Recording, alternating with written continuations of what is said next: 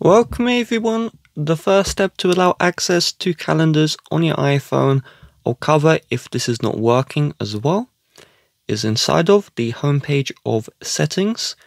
We're going to find where it says privacy and security, and then we should see the calendars option.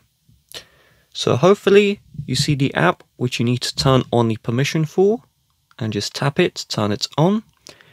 However, this permission may not be showing up, right? The app is just not in this calendar area of settings. So the first way to fix this, there are two, is we're going to press and hold both power and volume down together. We're going to slide to power off our iPhone. We will then turn on the iPhone again, and you would want to head back to this area of settings, and hopefully the app you need the permission for will show up. If it does not show up, then we're going to head back to the homepage of settings. We will then tap on General, and then we're going to find Transfer or Reset iPhone. This may just say Reset.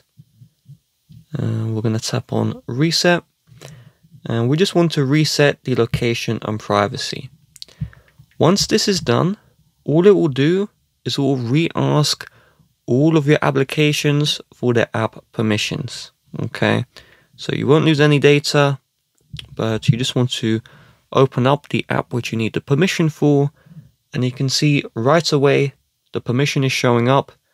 We can agree to it, and then we're good to go.